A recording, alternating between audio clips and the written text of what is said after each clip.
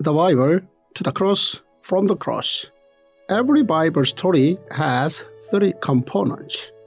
First, God's law. Second, God's compassion.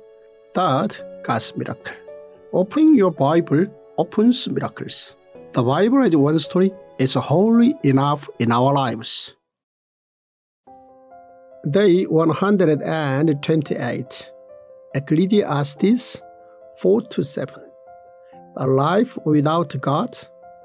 Wisdom is to admit that the life of humans is finite, and to obey and follow the wisdom and the absolute sovereignty of infinite God. First point, a way to overcome meaninglessness is to live alongside others. Solomon wrote that a way for humans to overcome meaninglessness even slightly is by living alongside others. Although Solomon wrote that all is meaningless, a way to decrease this meaninglessness is to live together. In order to do this, it is important to meet someone who can walk the same path as us. Solomon provided 4 reasons as to why 2 is better than 1. The first is because 2 can work hard together to produce a more effective outcome. The second is because the 2 can rely on one another and help the other when they fall. The third is because 2 can recover from grief together and experience happiness together. The fourth is because 2 can create a stronger impact. Second point, God's people should have 3 attitudes. Solomon, who dedicated a great deal of wealth to his teachings, left us a strong message. Much dreaming and many words are meaningless. Therefore, fear God. Solomon said that we should have 3 attitudes. The first was to listen to God. Before Solomon's words, Samuel had said the following to Saul. But Samuel replied, "Does the Lord delight in burnt offerings and sacrifices as much as in obeying the Lord? To obey is better than sacrifice, and to heed is better than the fat of lambs." The second was to be humble when requesting to God. The third was to be sincere in making an oath and keeping by it. Third point, living without God is meaningless even if you live for 1,000 years. No material object can fill the meaninglessness of life.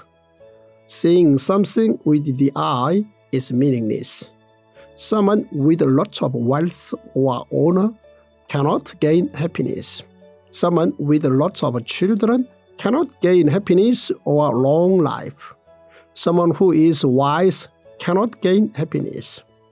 Solomon claimed that even if a person was to live for 1,000 years, they would not live forever in happiness or get what they desire.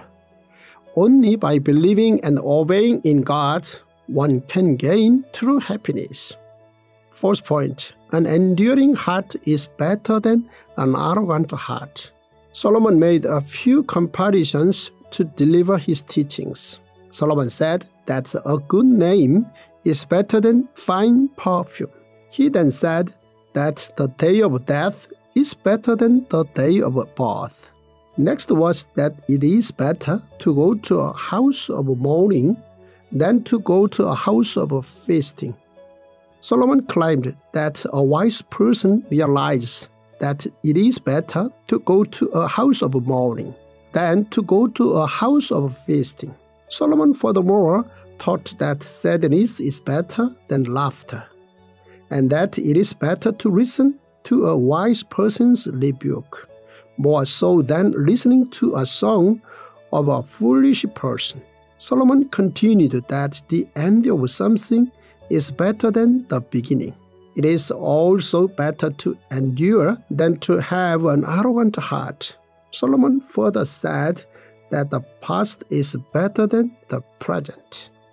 Fifth point, God gave humans both ups and downs. Solomon said that one should always consider their end whilst living. A wise person admits that human life is finite and that we are God's creation. Wisdom is being humble in front of God, our Creator, and accepting that God governs our life. Consider what God has done. Who can straighten what He has made crooked? When times are good, be happy. But when times are bad, consider this. God has made the one as well as the other.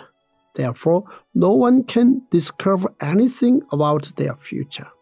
A person should always consider their downs when they are up and vice versa. God gives us ups and downs so that we can stay humble and content. Upon realizing this, Solomon advised to trust God and to be content. This Tongdok app is amazing. When I first met Dr. Zoh, we were speaking together at a conference. And when I saw the Tong Bible and the way he had placed this one story together, the Bible, one story, I ordered cases of this Bible. Now to see this app, the Tongdok app, ready for you to use in your daily Bible's reading.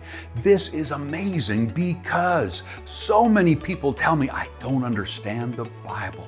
And he has placed it in an order so that it is one story.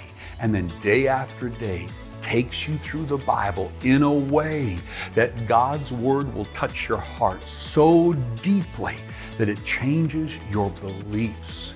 It helps you to rise up and be the amazing person He created you to be. Welcome to the Tongdok app.